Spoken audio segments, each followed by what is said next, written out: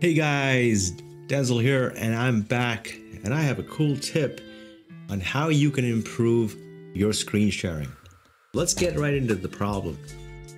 Everyone has upgraded their monitors in the last year. Seems like everyone's gone ultra wide.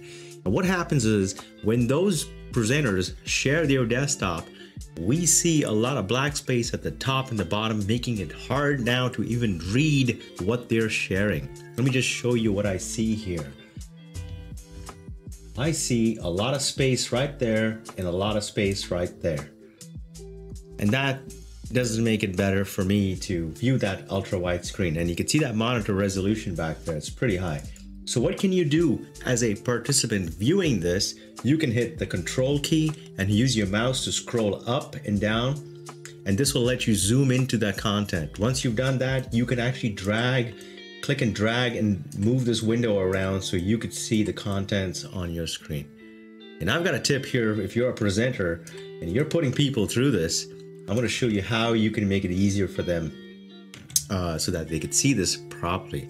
So without further ado, I'm going to push a quick button on my Stream Deck. This could be a shortcut on your desktop, and you'll see this thing correct itself. So I've already been sharing my screen, and while I'm screen sharing, I have I've redone the resolution of the desktop. So now it's at 1920 by 1080, and this is now visible edge to edge.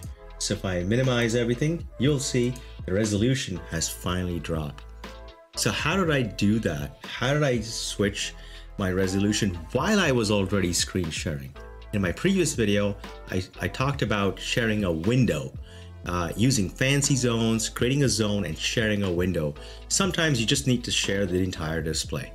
So in this case, I can switch it back and forth, and I'm going to switch it back now again to the ultra wide. Let's see how it looks. Awesome, there. So we're back to ultra wide.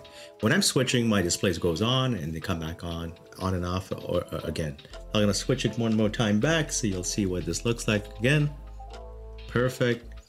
So we're back. So how am I doing this? What is the program? What's the workaround? So let me see if I can bring this up here. I've got a website here for you guys to check out. Display Changer.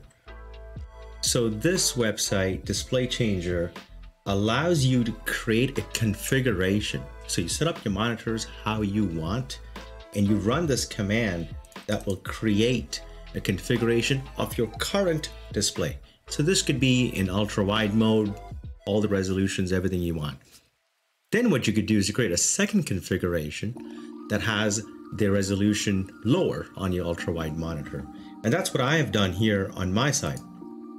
I have created one for ultra wide screen and one for default. So the moment I'm screen sharing my ultra wide monitor, I will switch that resolution and that will bring things down. And that's how I'm able to do that in here. So hopefully you like this tip. You try out this software. It's free from what I can see right now. It takes just a second to create. The first thing you do is you create the configuration file, and then anytime you want to use it, you click apply. In your case, you would create two configuration files, right? You'll create one as you need, one for screen sharing, and you can apply the screen sharing while you're screen sharing it inside Microsoft Teams. So let me just bring that back to the original resolution so you can see what that looked like. Okay, so there we go. That was the same monitor that I was sharing throughout this entire video. So as you can see, the screen share has drastically reduced the size. It's tough to read, but if I change the resolution, I'm able to do that again. That's it for me. Hopefully you enjoyed this tip. I'll put a link here for the previous version of screen sharing so you can try that also with fancy zones in case you are doing a lot of window-based sharing. Awesome. Thanks for watching. Like and subscribe. Leave a comment if this helps you out.